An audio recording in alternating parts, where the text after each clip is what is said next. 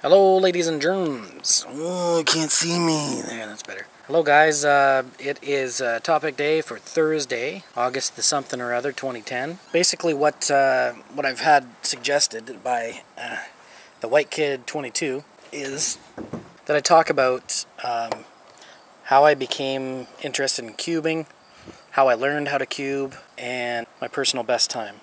My personal best time is just under a minute. It's 50.86 seconds or something to that effect.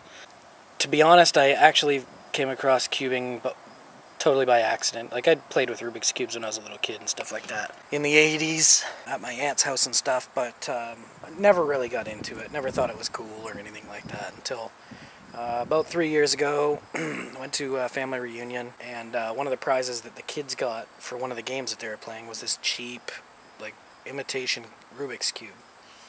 It was terrible. The corners always popped out, popped. Like, it was dollar store, truly dollar store. Likely made in, like, Taiwan or something like that. And then shipped over here. And then the people saw what they were getting, and didn't want it anymore. So the whole truckload went to the dollar store or something. Something like that, anyway. And the kids brought it home, mixed it up, and I figured, well, YouTube's got to have some sort of tutorial. There's got to be a tutorial on how to solve a Rubik's Cube. So I struggled with learning the algorithms for about 2 weeks, and the order of the algorithms and all that stuff for about 2 weeks. The fellow that did the tutorial that I followed goes by the name PogoBat, Dan Brown. He's now not doing tutorials or what most would call daily vlogs. He's doing a side project where his viewers, his subscribers, can basically control what he does for the next year. So check him out, PogoBat. The channel's PogoBat. There's a decision engine, all that stuff. The information should be on his channel. I'll put his channel information down below so you can check out his tutorial, because it kicks my tutorial's butt. So yeah, I watched Dan Brown. I put him in my favorites. How to solve a Rubik's Cube. Part 1, 2, and 3, I believe. And for the most part, I use his method to solve it every time, but not always. So, what was the other question?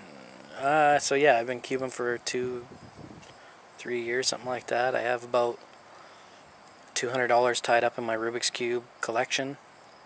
I have the 2x2, the 3x3. I actually have 3 3x3s. I have the 4x4, I have the 5x5, I have the Rubik's Magic, and we have the Rubik's 360, which is a little different. And I also have a Rubik's Pyramid. I don't know if it's from the Rubiks Corporation or if it's just another puzzle that somebody was trying to put out to make some money in the 80s. But anyway, now that I've got a good shot of my shirt, I have a scrambled 3x3x3 Rubik's Cube.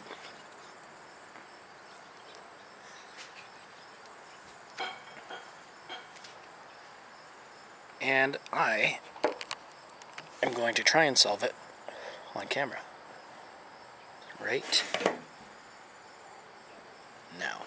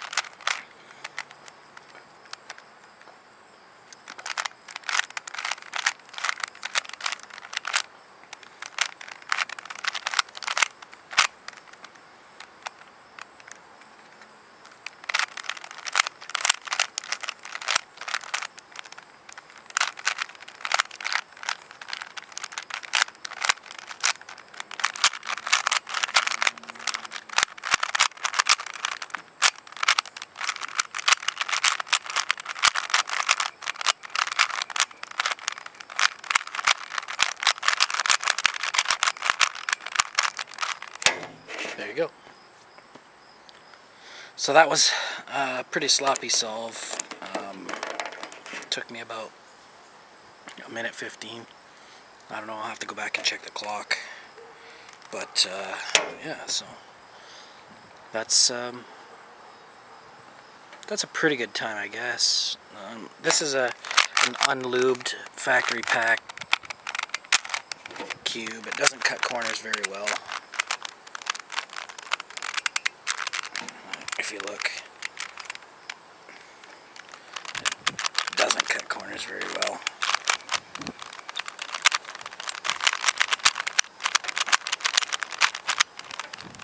So that's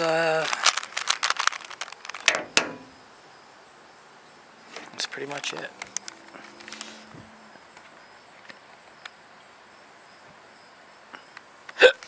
Check out Dan Brown at pogobat. Yeah, check him out at pogobat.com. No, check out Dan Brown. Check out Dan Brown at www.youtube.com/pogobat, P-O-G-O-B-A-T. And if you like what you saw here, please be sure and click the subscribe button if you haven't already. Alright guys, I'll see you for Freebie Friday. I have no idea what's going on tomorrow. I know my brother's supposed to be coming over and we're supposed to be doing some recording, so that should be fun. Yay. Yeah, other than that, I don't know. Thanks for watching. Comment down below and give this video a thumbs up because you want to. Okay, see ya guys. Take care. Popped.